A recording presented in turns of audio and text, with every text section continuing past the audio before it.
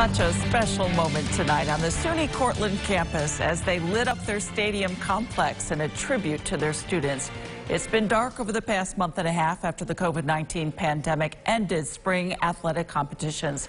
This was a symbolic gesture in support of the thousands of students who've been finishing up their semester away from campus. Even though times get rough, for them, good things are to come. We need to just keep sticking together, being there for each other, social distance, be willing to wear that mask.